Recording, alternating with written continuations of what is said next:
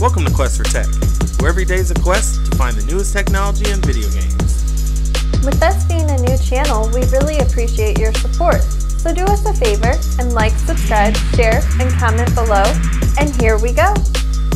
Alright friends, today we're doing a speed test with the iPhone 11 Pro versus the Galaxy Z Fold 2, both running on AT&T's network. The iPhone 11 Pro is a 4G LTE phone, even though it says 5GE, which is the terminology AT&T is using on their 4G LTE phones as an evolution to 5G. So even though the iPhone 11 Pro says 5GE, it's actually a 4G LTE phone, and the Galaxy Z Fold 2 is actually a 5G phone, but it also says 5GE. Now I contacted AT&T to see why my Z Fold 2 does not say 5G, and they did not have a response. So you'll notice that both phones do say 5GE on the top next to the signal bar. Just keep in mind that the iPhone 11 Pro is a 4G LTE phone, and the Galaxy Z Fold 2 is a 5G phone. Friends, don't forget to like the video and please subscribe to the channel and help us continue to grow.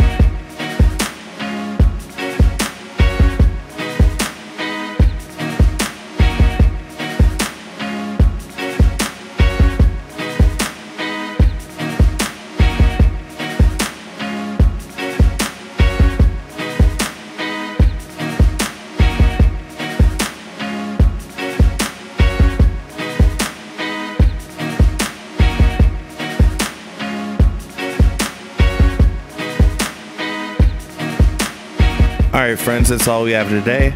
Thanks so much for watching. Again, we just want to let you know, for all these speed tests, we know there's so many different factors that go into determining how fast a phone is going to operate on a 4G LTE or 5G network. We just want to give you some real life, real world examples of our experiences using AT&T, T-Mobile, Verizon, or whatever speed test we decide to do. As always, the results may vary. So thanks again for watching. We really appreciate you questing with us. Do us a favor and leave us a like if you like what we're doing.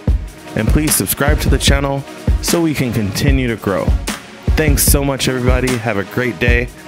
And we'll see you on the next video. Never stop questing. Take care.